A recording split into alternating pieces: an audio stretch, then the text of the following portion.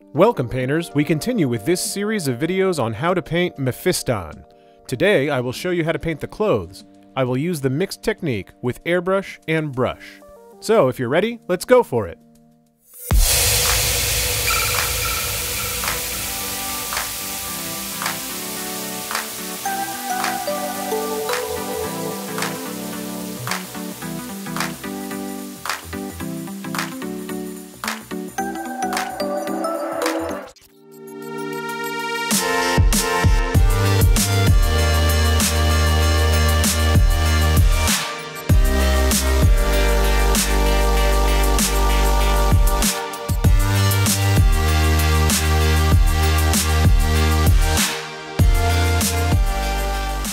I start with a base color of scarlet red. I shake the bottle and put it on the plastic blister.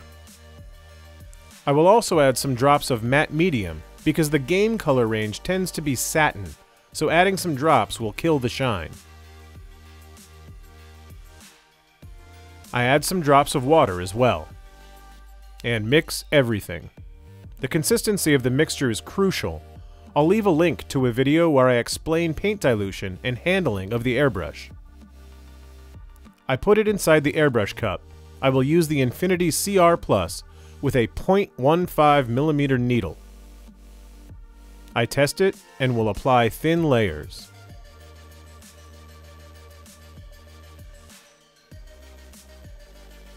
Look closely in the box. I press softly to apply thin layers. If we push down the trigger too hard, too much paint will flow out, which will obscure some of the details. So, the thinner the layers, the better.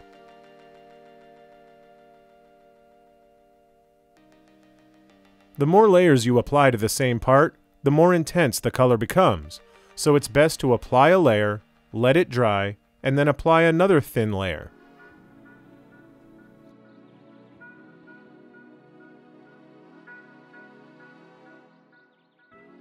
And here you can see the final result. I painted 3 or 4 layers.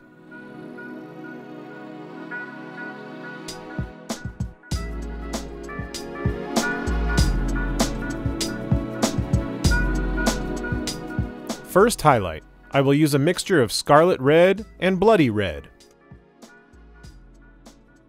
I put both colors on the blister.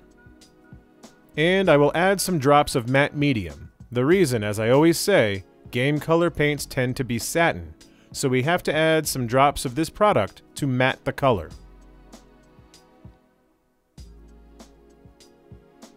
I also add some drops of thinner because the game color range is thicker, and we have to use thinner to get a perfect dilution.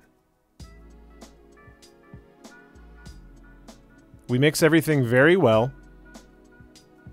I'm going to add a little more thinner. And we put it inside the airbrush, try it out, and let's apply the first highlight. I will paint more layers on the armor as I want to distinguish it from the skirt, so I apply one layer, let it dry, and do it again, so the color becomes more intense. I will apply less layers to the skirt, so I am playing with the intensity.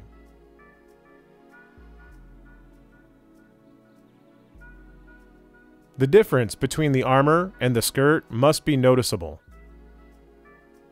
I also apply more layers on the upper part of the skirt to get a contrast between the upper and lower parts. It is very important to tilt the airbrush so that the paint does not enter the recesses of the skirt. I mean, on the folds, the paint must hit on the upper parts.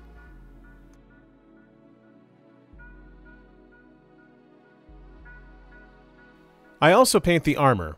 I'll put up a link in the video description to a video where I explain how to paint Blood Angel armor.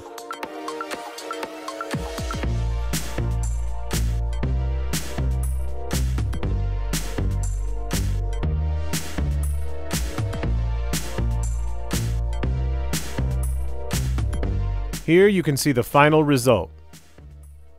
This is turning out spectacular.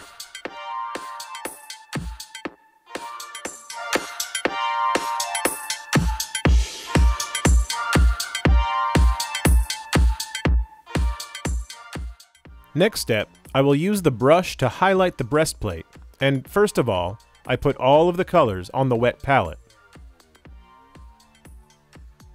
As you can see, I will use Sunny Skin Tone, a great color to highlight with since its composition contains yellow and white. As I explained in many other videos, to highlight, use colors that contain yellow in its composition because yellow adds luminosity, and white does not illuminate, it desaturates. Look in the box. You can see that I added a little bit of matte medium to matte the color and Sunny Skin Tone. I mix everything, and I will use that mixture as the first highlight for the breastplate.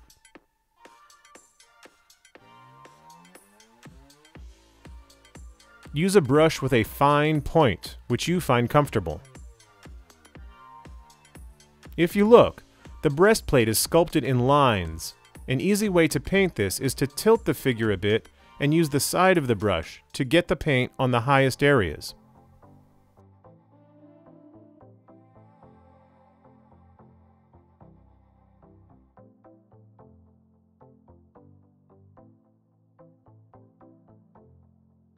As you can see on this video, so I will highlight the upper parts to get contrast little by little.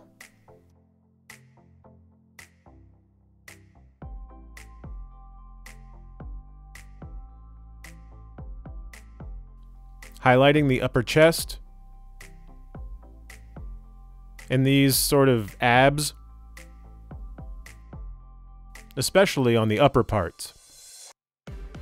As we apply more highlights, we keep adding Sunny Skin Tone.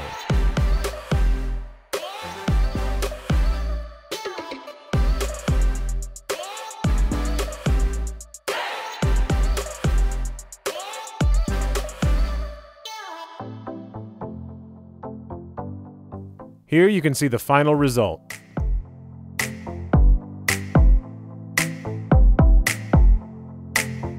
Next step, I will paint the so-called points of light. I will add light flesh to the previous mixture, and I will use it to apply some points of light on the breastplate to make it shine. Be very careful with this color. It contains a lot of white, and if we add too much, we will spoil all of the work. We just have to add a little bit of light flesh, and only apply it to certain parts in very small areas.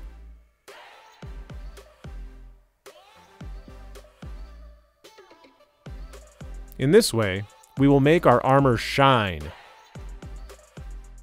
Now, I will apply some shadows to get more contrast on the armor. I take violet, which is a cold color and adds depth, and I also add a little bit of red so that it is not so strong.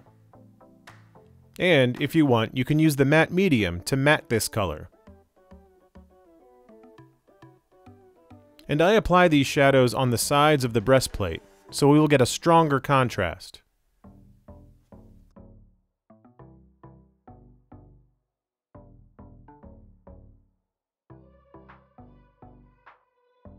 Notice I apply a shadow, let it dry, and then repeat.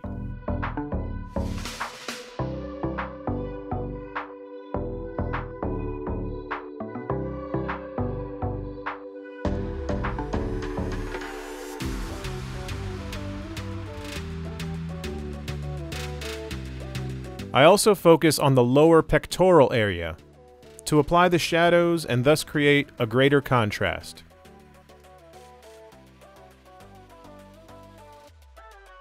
I also paint the nipples with light flesh.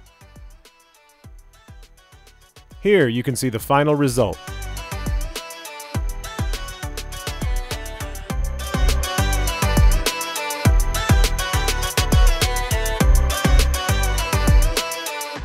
Once the armor is finished, we continue highlighting the skirt as it needs more highlights on the upper folds as well as on the lower ones.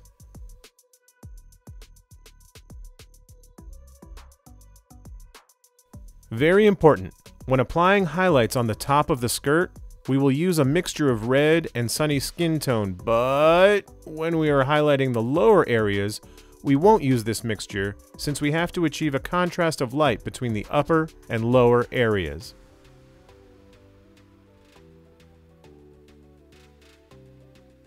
The lower part should have less light, so we will use red, or red with a little bit of sunny skin tone, very little. So we will create contrast. The upper parts are the most luminous, but be careful. Don't highlight as much as the armor, since the breastplate is like a plastic or a metal surface. It has those highlights with light flesh.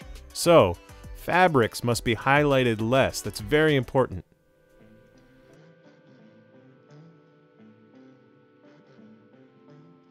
On the upper areas of the folds, we will use the red and sunny skin tone mixture.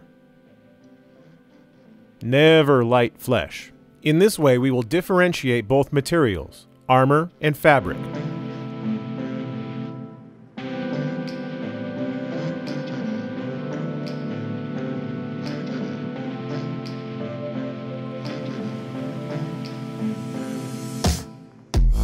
Here you can see the final result. You can see the difference between the breastplate and the skirt.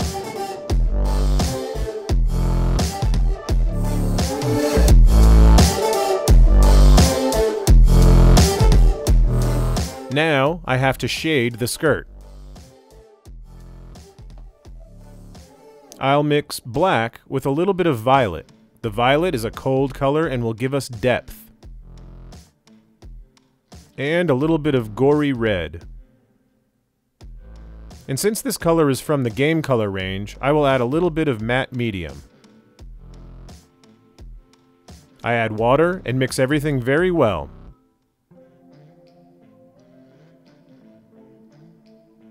Very important, the dilution. I put it inside the airbrush and set the same pressure as always, 1.8 bar. And I will apply these shadows in the deepest areas of the skirt. We can regulate shadows. I mean, by applying a thin layer we get a shadow. But what if we apply a second layer to the same area? The color becomes more intense. You know, the color becomes darker, so we can regulate the intensity of the shadows.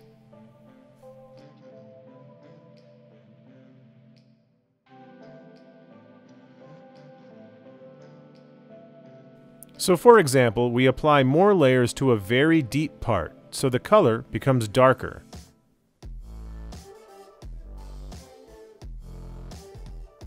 And on less deep areas, we will apply only 1 or 2 layers, so we adjust the shadow's intensity.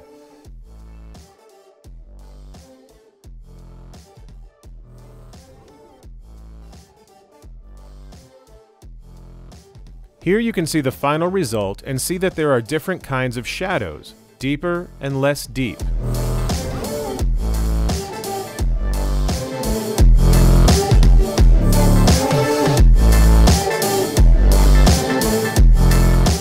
Magical touches.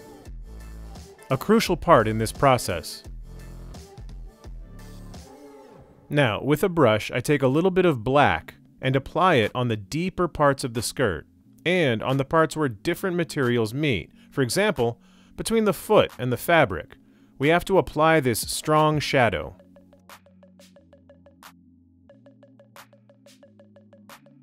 Look closely in the box as I load the paint and apply it. I use the brush since, with the airbrush, it is quite difficult to get to that part. So as you can see, the method of airbrush and brush is very good, since depending on the area to work, we will use one tool or the other.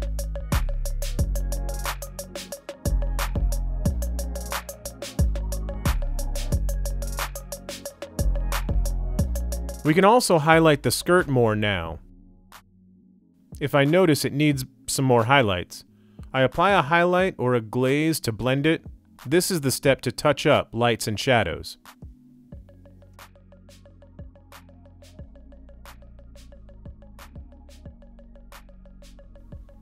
My advice? Don't skip this step. since it makes a lot of difference.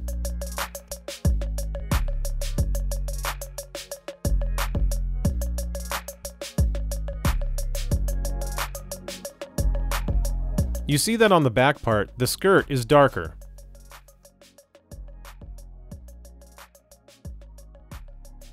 Here you can see the final result, how cool the skirt looks.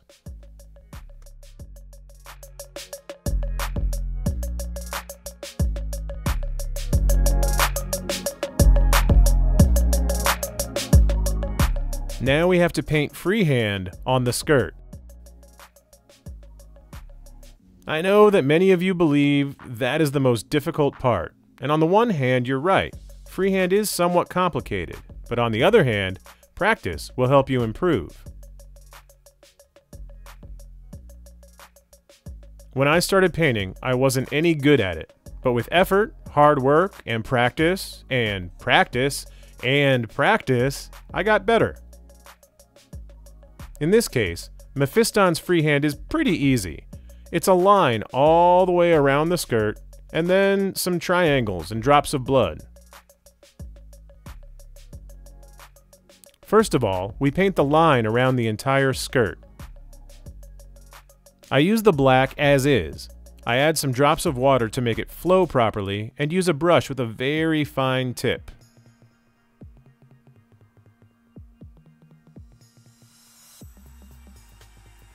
And let's paint the line.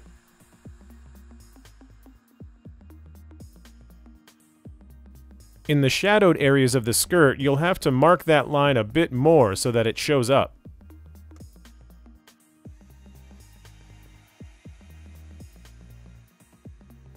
And very important, go slowly. If you hurry a lot, it's pretty bad, so slowly, without any hurry.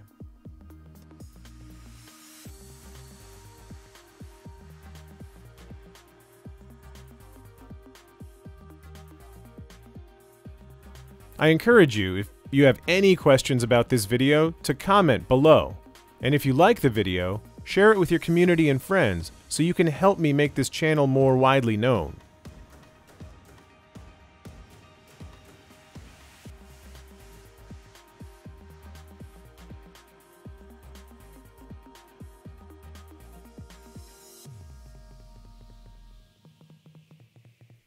As you can see, I keep painting the line. I'm going to make it a little thicker, little by little.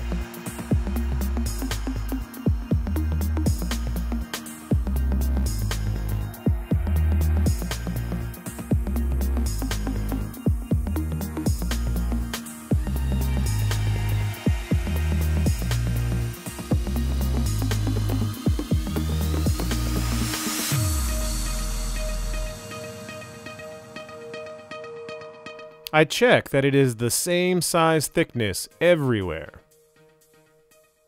and correct it.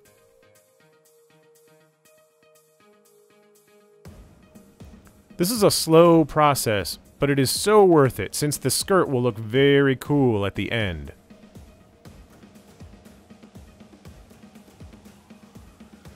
These little details make all the difference. Now I will paint the triangles.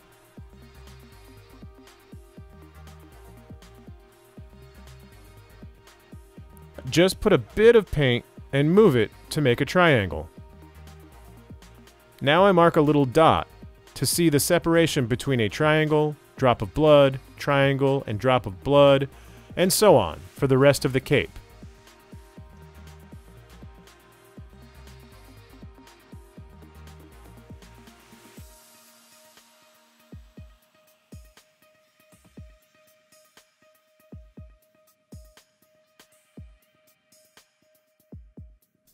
I turn the figure because I find it easier to paint the drop of blood in this position.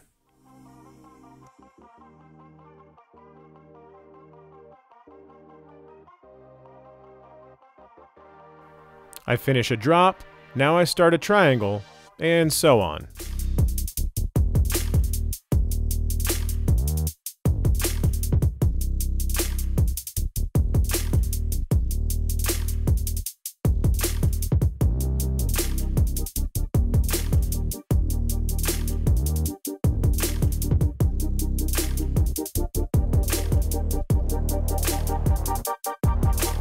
Here you can see the final result of the freehand. All of the droplets and triangles.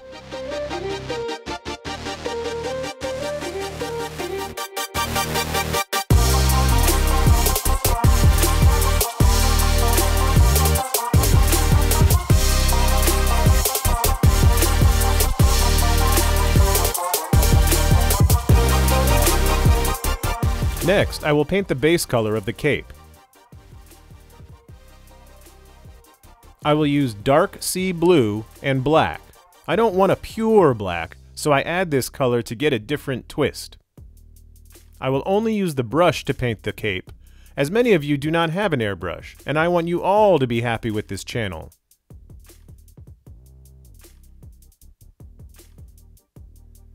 So this one's for you. To paint the base color, I apply thin layers. Apply a thin layer, let it dry, and repeat.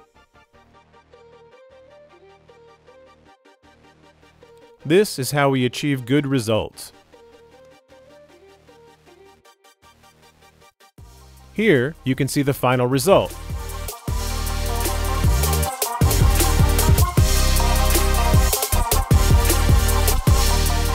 Now to paint the first highlight. I will use this color from the Panzer Aces range. I add this color to the previous mixture, add some water, and I will apply the first highlights. Where? On the upper parts of the cape. This process would be super fast with an airbrush.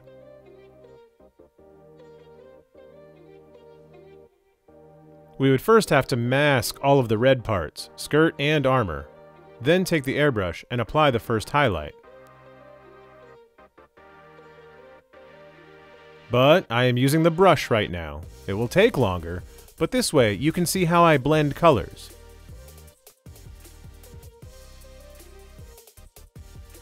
Apply paint, and then with a moistened brush, blend it with the base color.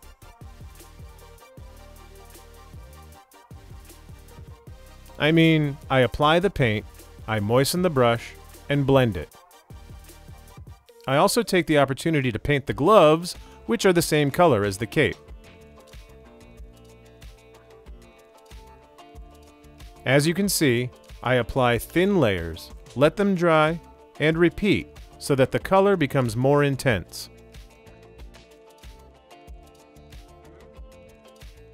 On the back part, I highlight the upper areas, leaving the deepest areas without highlight.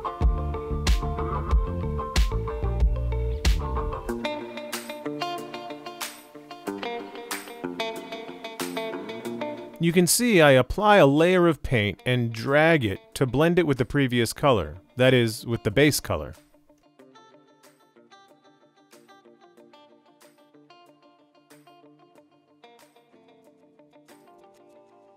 Here you can see the final result.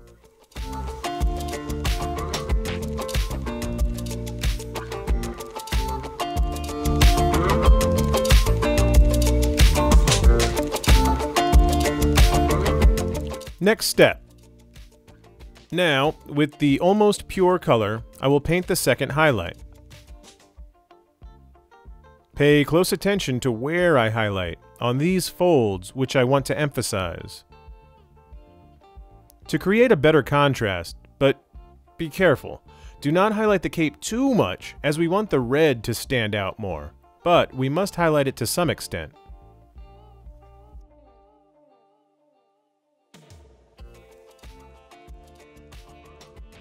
We just mark some parts to create contrast, but the most important part on this miniature is the red. Keep that in mind.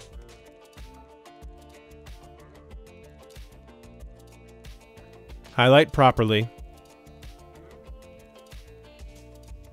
We are highlighting, but little by little. A good tip is to outline the gloves and cape to add more definition to those parts.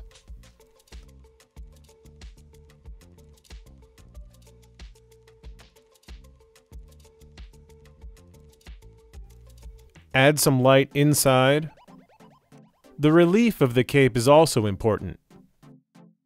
Notice I am not using white, but a gray with a little touch of green.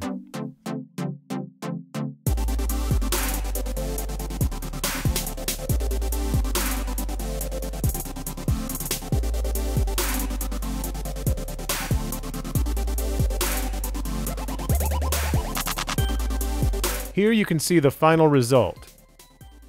This is already taking shape.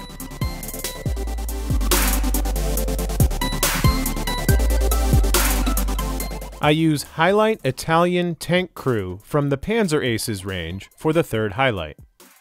It is a good color since it is a fairly pale green and it's perfect to highlight the cape.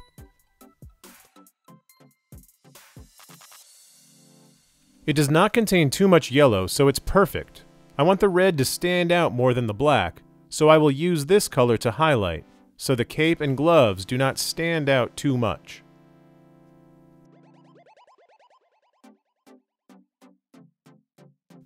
I highlight on the previous areas, but reducing the area to be highlighted, a smaller surface. It is just to add more definition to the gloves, some of the folds, to add tension to the folds.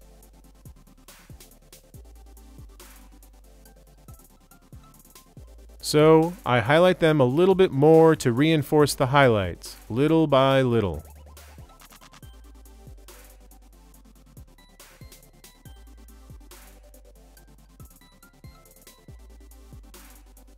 Pay close attention to where I apply the highlights.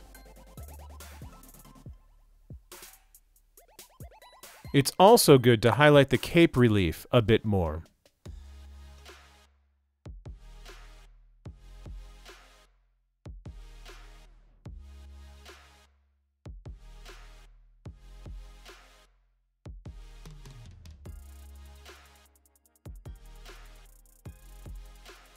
Here you can see the final result, how the highlights are more noticeable.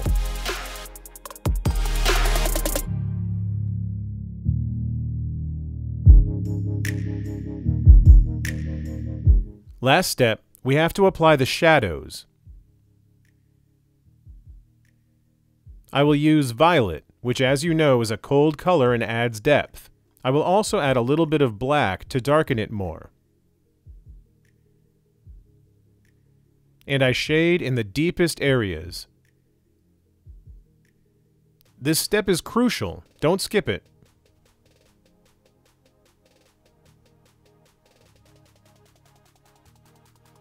As you can see, I take some paint, place it, and drag it so I blend the color.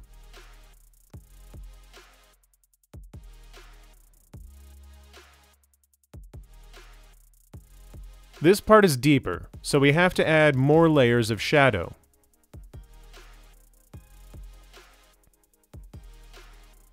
Apply one coat, and then do it again. You see here the contrast between light and shadow.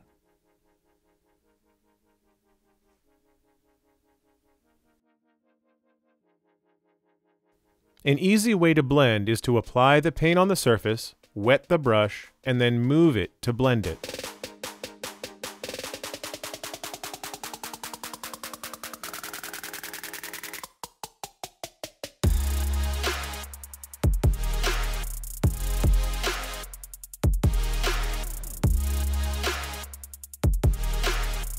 For example, on the gloves, for the deeper parts I add more black, and for the upper parts more violet. Since we have to achieve a contrast of shadows, darker on deeper areas and lighter on upper areas, violet is perfect for that. We tone the gloves in the process.